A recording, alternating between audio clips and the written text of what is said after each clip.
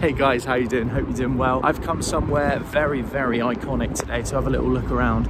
You'll probably recognise it from all the incredible late goals that have been scored here, the legends that have played here. This is like a second home to me because I am at Old Trafford, home of Manchester United, the greatest team in Manchester, if not the world. Well, at the moment they're probably not the best team in Manchester, but they're certainly the greatest. So ladies and gents, this is Old Trafford, home of Manchester United.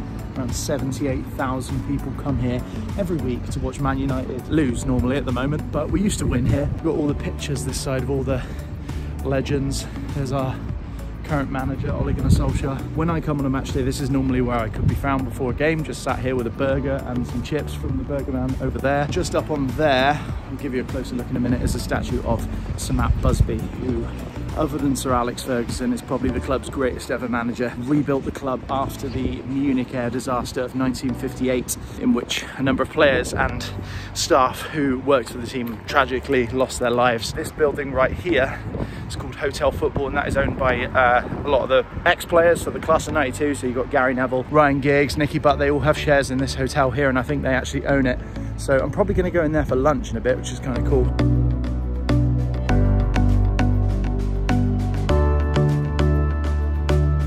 Right here next to the statue of the legends, Bobby Charlton, George Best, Dennis Law, three of the best players to have ever played the game, and they all played right here at Old Trafford for Manchester United.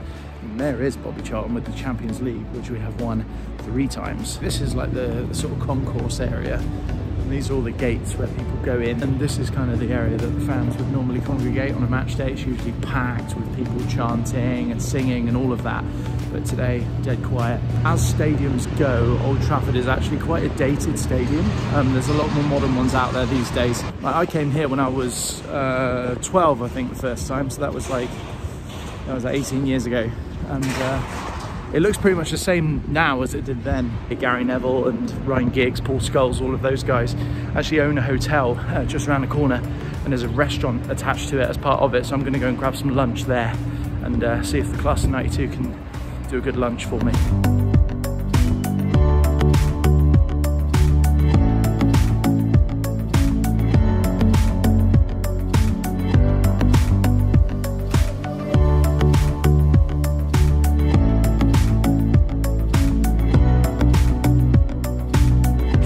Have a nice little bite to eat, a cheeky Corona at the lovely Hotel Football. Really, really good food actually. Nice vibe, nice view of Old Trafford while you eat as well. So would highly, highly recommend that for a pre-match bite, or in my case, a pre-tour bite. I first started supporting Manchester United in 1996, I think it was. And the only reason I got into football at all was because everybody at school used to talk a lot about football.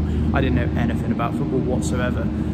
So I decided I'd pick a team, and the only player I'd heard of at that time, or the big sort of player that everybody talked about at school, was Eric Cantona, and he played here for Manchester United. So that's how I became a Manchester United fan actually. It was kind of by chance. This area that I'm in now is actually called the Munich Tunnel, and this runs along the side of the stadium.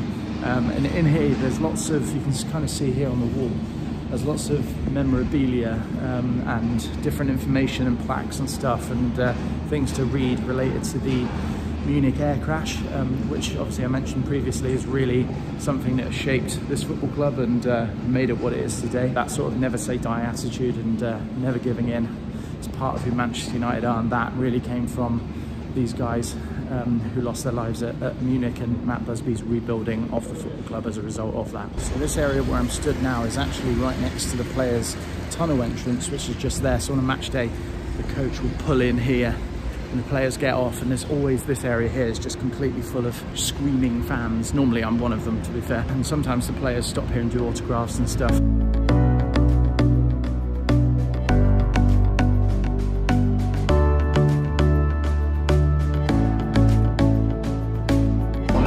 Doing the stadium tour behind me, he literally walked through the door and he said, "Oh, did Ronaldo used to play for Manchester United?" Kids these days, they don't know how good we used to have it with Ronaldo, with Cantona, Beckham, the lot. So it looks like before you do the tour, you get to explore the museum, which is where I am now. Let me show you some of the delights on offer. There's a lot of trophies here, not a lot of them are recent trophies, but you know, they used to be good.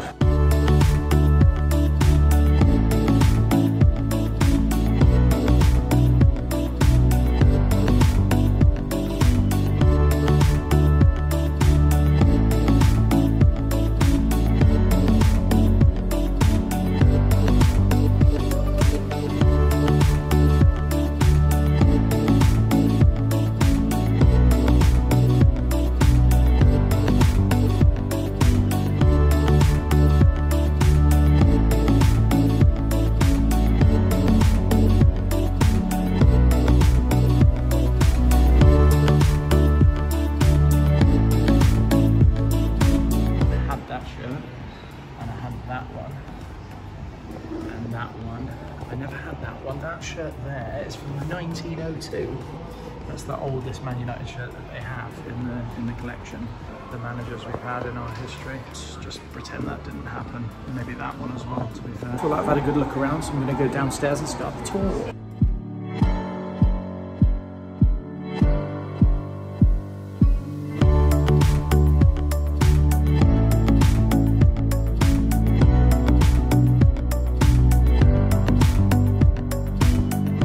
We're in. We are the biggest Premier League ground. Does anybody know how many seats there are?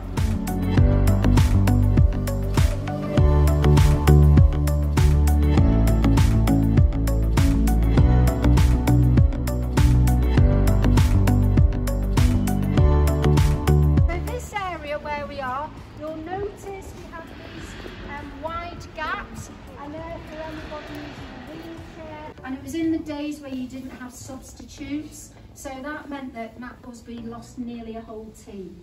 3 members of the backroom staff were lost too. So that left Matt Busby having to rebuild a team.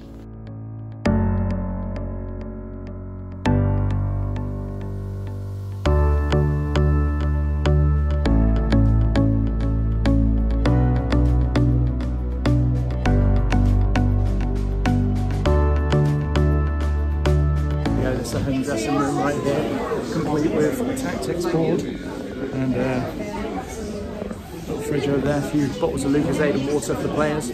But this is where they come at half time, full time, etc. Right now, full of people taking selfies. Is this the real dressing room? Yes, it's not a mock-up. This is where United will be getting ready on Sunday, preparing for Watford. It used to be more rectangular, very basic. Just wooden benches, and there weren't even these cushions for quite a while.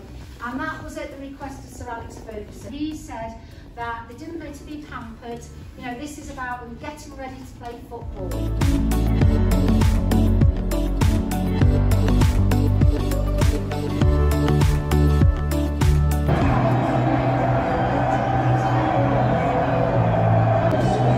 I'm living my dream right now.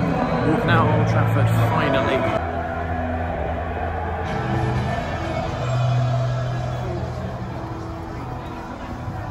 So I'm just walking along pitch side now. This is where the substitutes and the manager will walk to take their seats for the game. I'm so close to the grass. We've been told not to touch it, but I'm so tempted. Stop me, stop me. Stop it, Ash, stop it, behave. Anyway, this is it. Old Trafford, Theatre of Dreams. Amazing to be here. Amazing to be so close to the pitch as well. Sadly, this is the closest I'll ever get. And if you can see, they've got the lights on at the minute to make sure that the pitch is ready. They've got a game in like 3 days' time. Apparently the pitch is only 97% grass. Didn't know that. Anyway, I'm gonna go and sit in Ole Gunnar Solskjaer's seat. This is Ole's seat. Oh, very comfortable, Ole, very comfortable. Nice seat, good choice. This is where the manager sits, and the substitutes generally sit down there.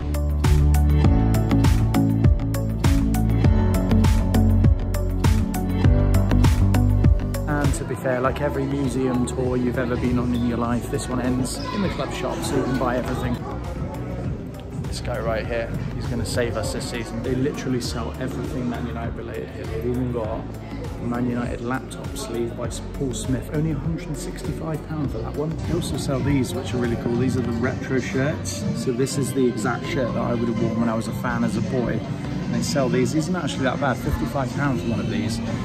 Fortunately, I kept mine from when I was a kid, and I'm in the process of getting it signed by all of the squad, so I don't need to buy this, but it's pretty cool that they do them anyway. I really like that. And that's it, the museum tour is done. It took about an hour to get round, and it was great. I actually really loved it. Particularly being a Man United fan in recent years, it's not been great. There's not been a lot to cheer about, certainly not in comparison to the past, so it's nice to be reminded of why we love Manchester United, why they're a great club, and why we keep supporting them. Supported Man United for a long old time, so to see all the history again is good. Hopefully the team can turn things around on the pitch and continue to win trophies again. Oh, it's light out here.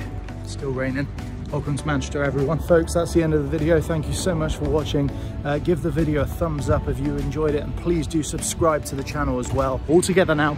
Ole's at the wheel. Tell me how good does it feel? We got Sanchez, Paul Pogba and Fred. Actually, we haven't got Sanchez anymore, and we may not have Pogba for very long. At least we've got Fred. Thank you so much for watching. Have a great day. See you soon. Take care. Bye-bye.